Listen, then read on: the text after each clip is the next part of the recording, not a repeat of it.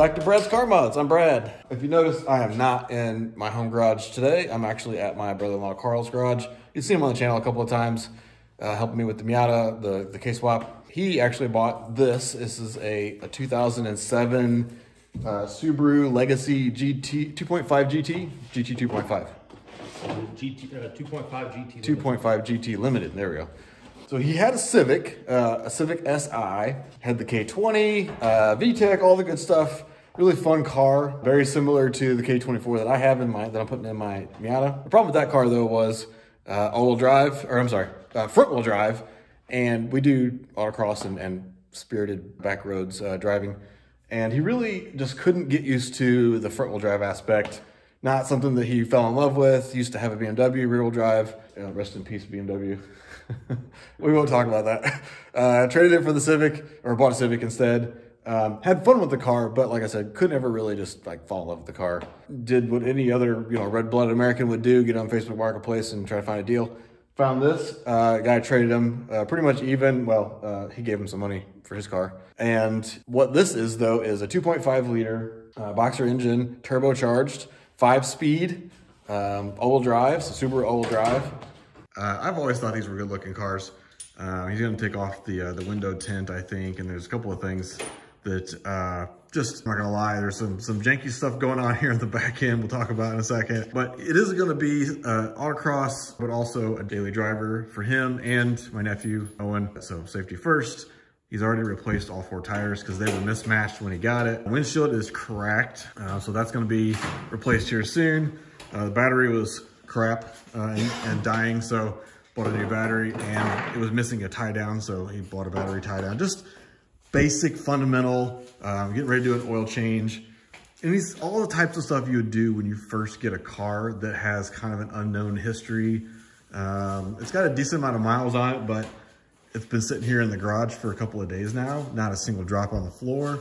It's not leaking anything that we, as far as we can tell. The cool thing about Subarus, and especially the ones like these with the all-wheel drive, like this shares a lot of parts with the WRX platform. So WRX, STI, a lot of times parts will bolt right onto these things. Factory spoiler on the back, factory functioning hood scoop, which I think looks good. Goes right into the top mount intercooler for the turbo. Little tiny turbo, but hey, it's turbo. So we're gonna change the oil and crawl around underneath and then take it for a quick drive. So yeah, fun things like this when you buy a car that's just been neglected. Like this was in front of the strut like that, and there's no little push pin things or push clips holding that in.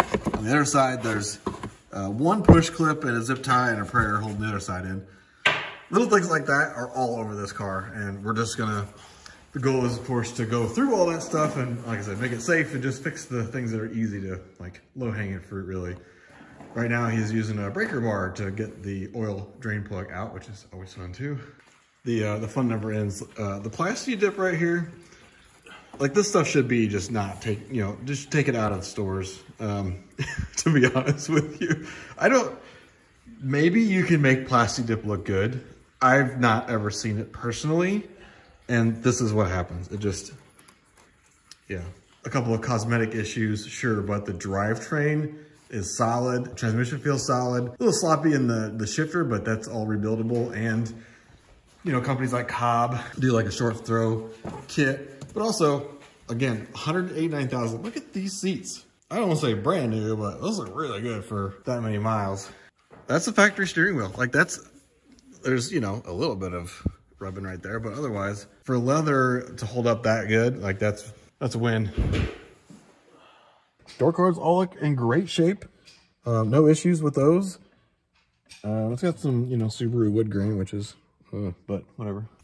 All right, so one of the issues needs to be addressed right away is this wheel stud right here. Somebody really rounded the hell out of that thing. It's terrible. So got a new one from the local auto parts store. It's Dorman brand. You can see though, it's just a press-in fit. Basically, it sticks out from the wheel like this, and you screw on the lug nuts. So you just have to hammer that back out, and then put the new one in, and then take a lug nut. This is why he got 2. So this is what the style is. on the car from the factory. Normally, this is an open-ended one so that he can run that all the way down and tighten the lug nut onto the lug, and it will pull that lug through the holes on the wheel hub there to seat that properly. So we sprayed it with a little bit of penetrating oil, beat on the end of it with a hammer, and it popped out the back.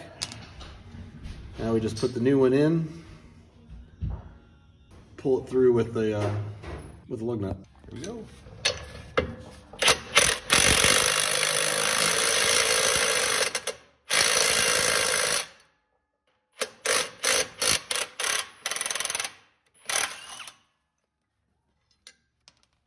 Do I need to hit it again? Actually, the camera helps. I think it's good, man. Yeah. That's all it takes. Wheel stud repaired. Shop ordered $100 for that. Yeah. $100 to do that at a shop, and you paid how much for the bulbs? $11. $11. DIY, people. Forgot to show this earlier, but this fender's got these marks on it here. And somebody did a DIY. Earlier I said DIY people to do the wheel stud. This is not what I mean. DIY, it's a DIY fender. Oh, here. It's a DIY fender roll. And it's rolled on the inside, but man, they used a pair of pliers or something to do it. And it's the worst thing I think I've ever seen on a car like that. Like, that's terrible. DIY, but, you know, do it the right way. All right, fresh oil change done. Gonna start it and just... So what's interesting too is the clutch pedal on this thing is really stiff, like unnecessarily so stiff. We're trying to figure out if there's something wrong or if it's an aftermarket clutch of some kind that you know, it needed a clutch and somebody put one in and they went with something heavy duty or something. So I'm going to start it.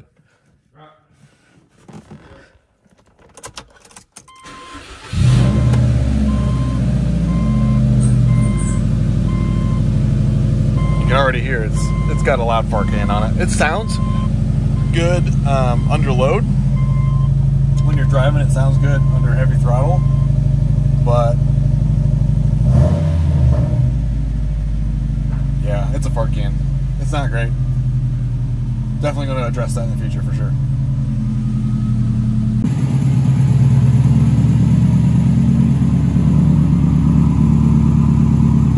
Fart can.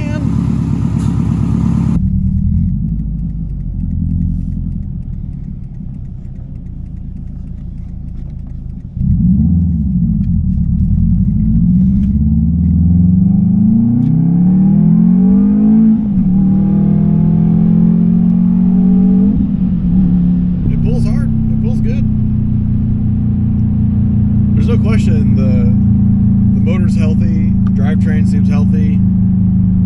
The exhaust has its moments where it sounds good, but then sometimes it doesn't. Like right now, kind of on the decel, like it sounds pretty good. Little revs and pops here and there. There's moments in the rev range where it really drones. What's your opinion on the clutch? It's really stiff, but I mean, it all works. Like, it doesn't feel like it slips at all. Like, the grab point is fine.